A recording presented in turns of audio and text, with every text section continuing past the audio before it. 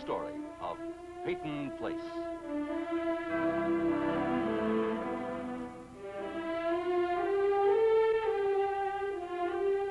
Starring Dorothy Malone as Constance Mackenzie, Warner Anderson as Matthew Swain, Ed Nelson as Michael Rossi, and Mia Farrow as Allison Mackenzie.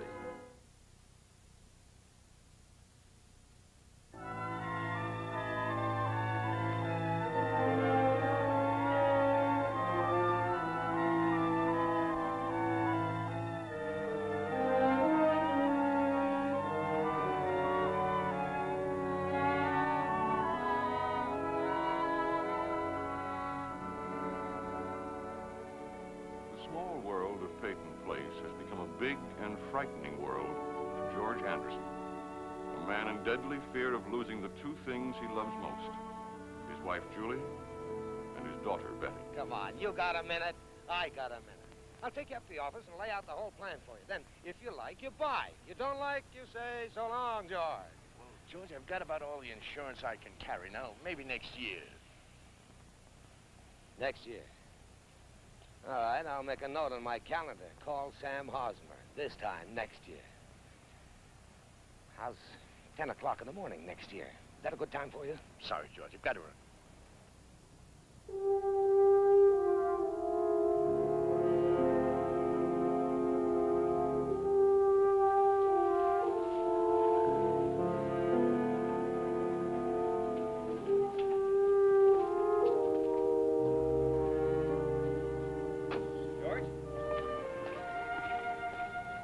George? If I told you rotten, Doc, what would you do? Give me another fistful of tranquilizers? Didn't they work? Well, I got some sleep last night, if that's what you mean. Good. Good? What's good about it? You go to bed rich, you wake up rich. You go to bed broke, you wake up broke. You said you were coming back to see me. Don't forget that, George. Don't count on it, Doc. Don't count on anything.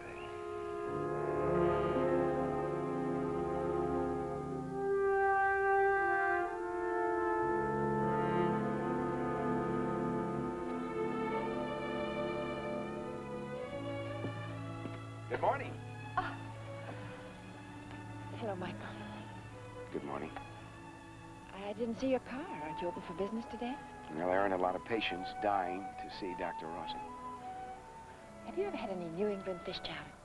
Real New England fish chowder? No. Then come for dinner tonight, huh? So?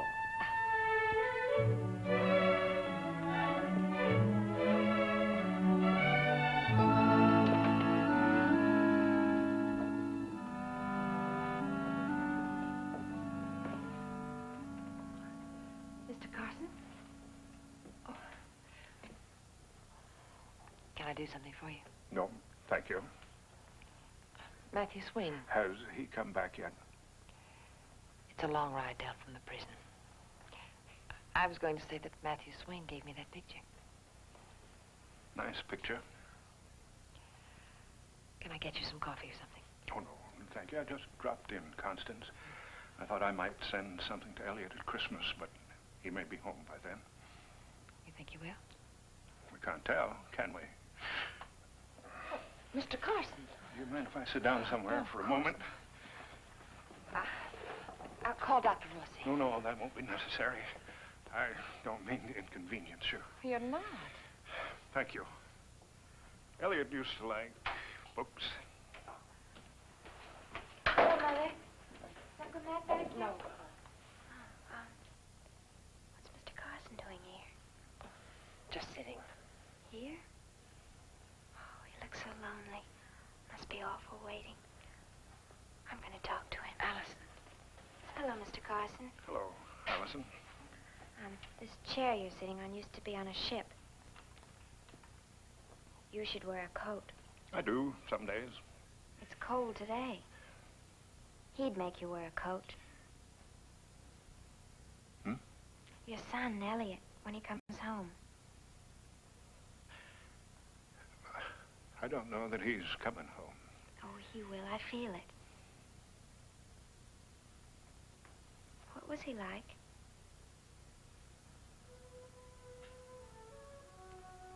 A little like you. Like me? When he was young.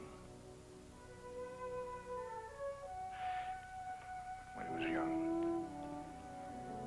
Mr. Carson, first chance I get, I'm going to go to the top of Faraday's Bluff and I'm going to shout, Allison Mackenzie, you are a hopeless, hopeless idiot. I'm sorry. I shouldn't have asked all those questions. Were you asking?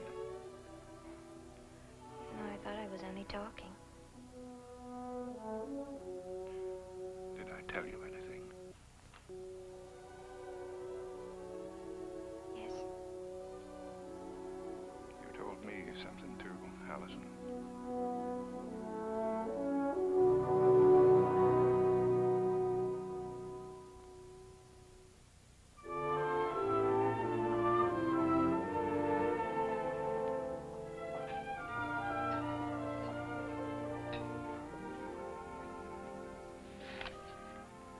Laura, I did the autopsy. I know what I found.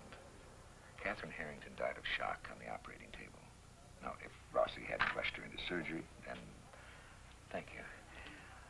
I was just thinking how I'd feel if this had happened to Donald. Donald didn't make mistakes, nor make accusations. Dr. Rossi isn't accusing you. He's just asking questions. I'm not giving him answers. I must get back to the hospital. It's at the hospital that I miss Donald especially. Did you know that he and Bob Morton assisted me the last time I operated? No. Oh, I thought he might have told you. No, I don't think so. It was an emergency. We didn't get through until very early morning. What happened? When? During that operation. Oh, nothing special. Why? Joe, you called me. You suggested lunch. Not to discuss some operation, especially one that happened 5 years ago. Just before you switched to pathology. I'd like you to tell Rossi something for me. Of course. Suspensions don't last forever. One day the hospital may reinstate him. If he's sensible, he doesn't make too many enemies. I'll tell him, Joe.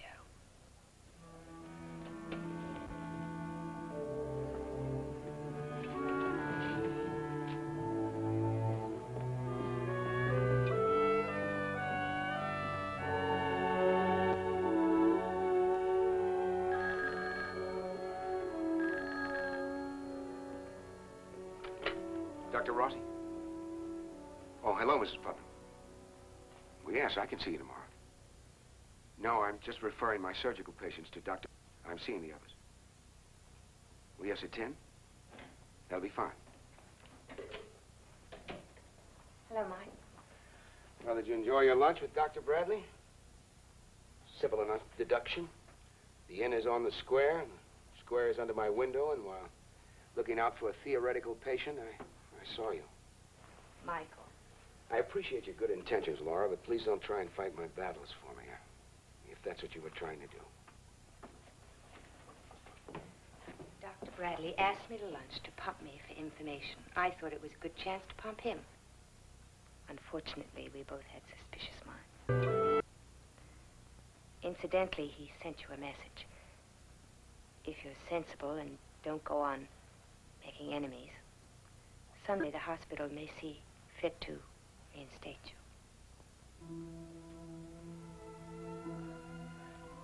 Was that his offer? Or Dr. Morton's? Don't tell me they're beginning to run scared. Well, there was something he said about Dr. Morton and Donald assisting him the last time he operated. And I realized that Donald had never spoken to me about it. Was he in a habit of discussing his operations with you? You know how it is with doctors' wives. I guess you don't. Well, he used to come home and he'd tell me how things went, only this time he didn't. Well, maybe he just forgot about it. You know, it wasn't as if it happened yesterday. No, I remember I asked him about it and he changed the subject.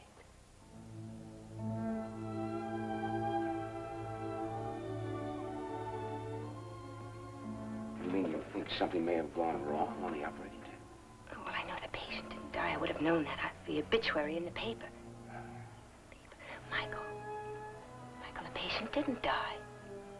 They were operating on Matt Swain.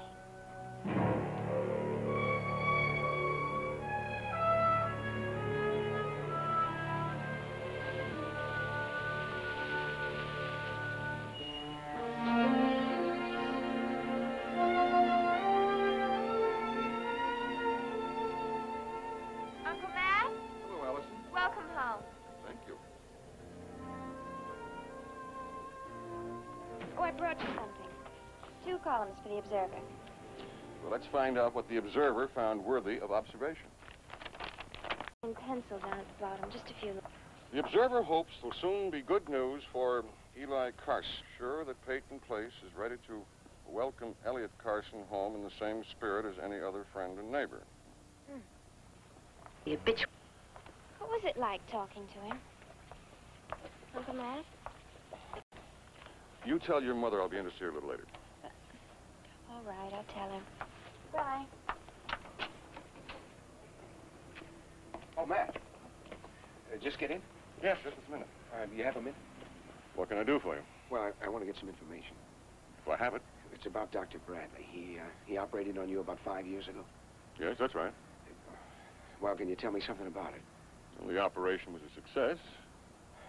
And you had a normal recovery? Dr. Morton seemed satisfied. Morton? He took care of me afterward. Not Dr. Bradley? Look, there's no mystery about it. Dr. Bradley was taken ill. When I came out of the anesthesia, Dr. Morton had taken over. Well, then Dr. Bradley hadn't recovered sufficiently enough to supervise your post-operative care. Dr. Bradley was away for about a year. He had a prolonged illness, and I suspect it was tuberculosis like that, but I didn't ask. Look, Matt, I'm not prying for the fun of it. Michael, I don't know what you hope to get out of this, but it strikes me that stirring things up is not the best way to get your hospital privileges back. You want me to be a good boy? I didn't say that. What did you say?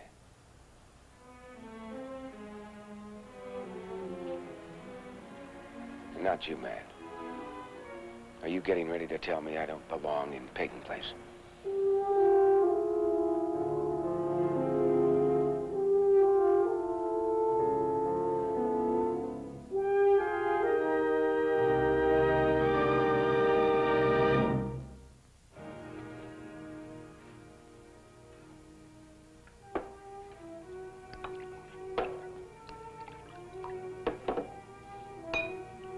Cheers.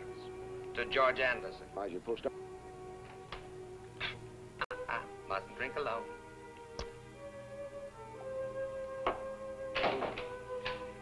Oh, come on in. Join the party, Miss Anderson. Okay.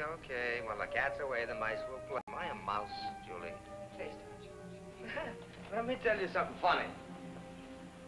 I said it was funny, so be sure you laugh. Most men drink to grow big. Not Big George.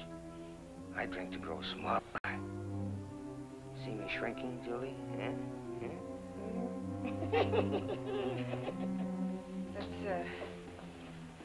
Let's put the bottle away, George. What's the matter? You afraid I'll disappear altogether? Or wouldn't you mind that? Look, George, when we took this office, you made me a promise, right? Oh. Remind me. Building a business takes time. You said you wouldn't get impatient, I'm not getting impatient. I've got pleasant surroundings, good company. You always were an interesting talker, Julie. No, it's the grocer, the butcher, the candlestick maker. The bank is getting impatient. Try your interesting talk on them, huh?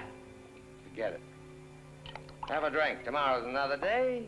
Come on home, George. What's so different about being home? It's just you and me. Betty's not there. And while we're on the topic, let me tell you something, Mrs. Anderson. If you'd been on your toes, she wouldn't have had to marry Rod. You were there too, George. Yeah. Father of the year. Don't worry, George. We'll make it. You and me? You and me. And what do you want with a guy who can't even drink himself tall? Who can't even dream himself tall? That's when we really get into trouble, Julie. And you can't even dream the big success. The big happy days, the big happy dream. Give me the bottle, George. Come and take it. I can't take it.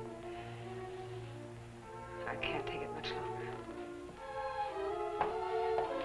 Where you going? Out, I'm going out. You going out or getting out?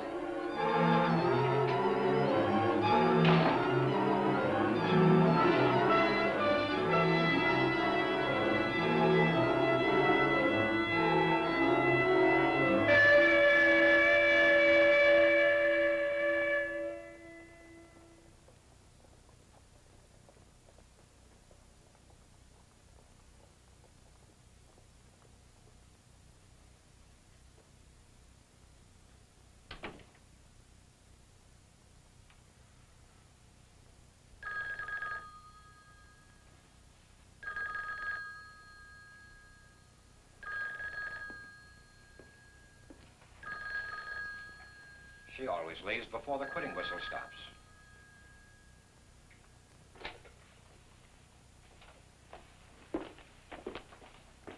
Hello. No, this is Leslie Harrington. It's packed and ready to go. We're shipping it out tomorrow. Yes, I've checked. All right, I'll check it again. They never change. The Brothers Gorman? You guessed it. You know, I almost answered the phone. I wish you'd come back, Julie. I haven't heard from Betty today. How is she? You know the situation. Betty has what she wants.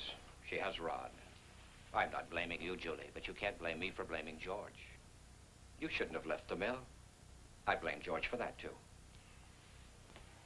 You know what he thinks about us, Les. I'm married to him. I can't forget it. And I was married, Julie. Situations change. Perhaps I shouldn't have come. Julie. You're here now. Come on in. Seems I always turn to you, Les, when there's no one else. And always at the last moment. I'll do anything for you, Julie. It isn't for me. It's for George. You know the circumstances, Les. Will you take him back? Here? He's a good salesman. But he quit, Julie. And you know why he quit. Les, he's a beaten man. If something isn't done, I'm afraid for him. Please call him. Call him, tell him you need him. Make him know somebody needs him. Can I count on you again, Les? Yes, to help you, not George. Julie, come back as my secretary. Oh, I can't. You need the money, let me help you. How about you? Catherine's will? Don't worry about that. Then it isn't true. She did leave you this stock. She did and she didn't. The will left it to me. Cartersell took it away. And you're still working for the Peytons. I'm going to fight that, Cartersell. And if you lose? I don't lose.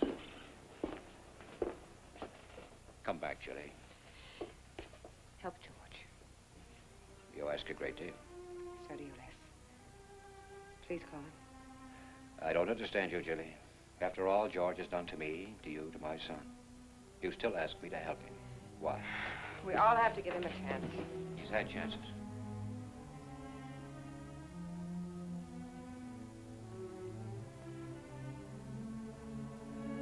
One last chance.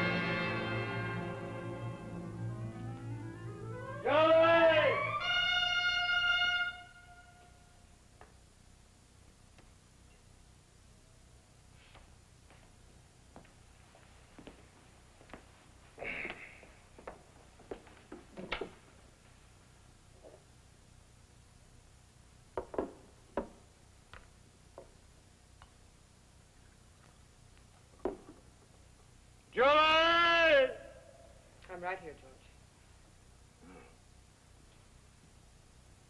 I need some ice. Do you really want to drink, George? You really want to drink, George? Sure I want to drink, George. Where have you been? Right here. Sure you have, Julie. Sure you have. Liar. Liar. It's late, George. You better come up to bed. Sit down. Come on. Come on in and sit down. All right.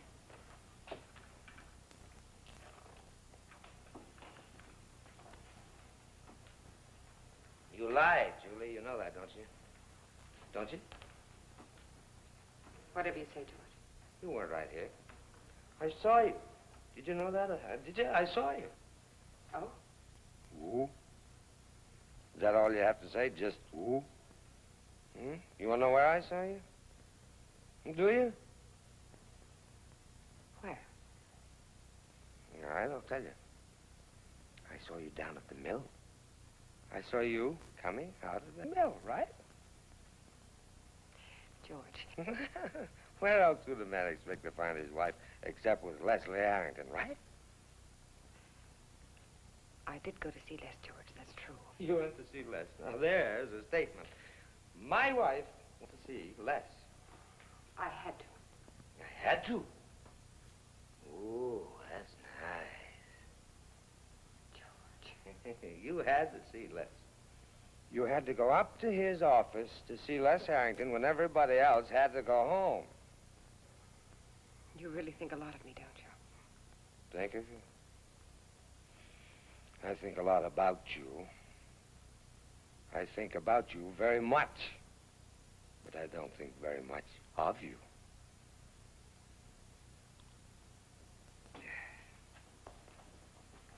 Where are you going? You going back to see Leslie Harrington? You going back to your old lover boy? I'm going upstairs. You know what I'm going to do?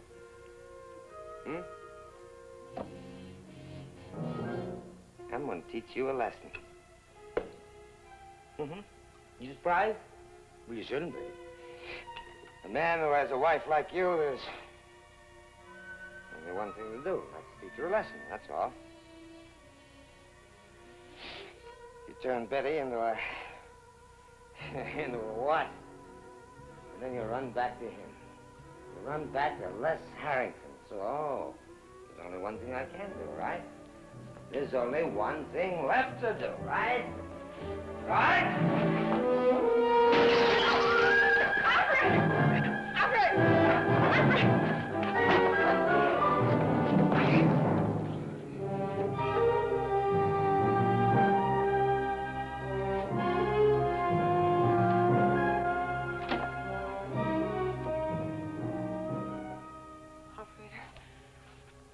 Operator, help me, please. Get me Rossi. Get me Dr. Michael Rossi. Preview from the continuing story of Peyton Place. How'd it happen? He was drunk. He's been drunk before. Not like this. I was afraid he was going to kill me. I'd like you to leave the laboratory. I've got work to do. Now, you listen to me. I'm fighting for my professional life. Do you understand that? Do you think I'm going to take this line down? Mother, are you in love with Dr. Rossi? Why do you ask? It's a natural question.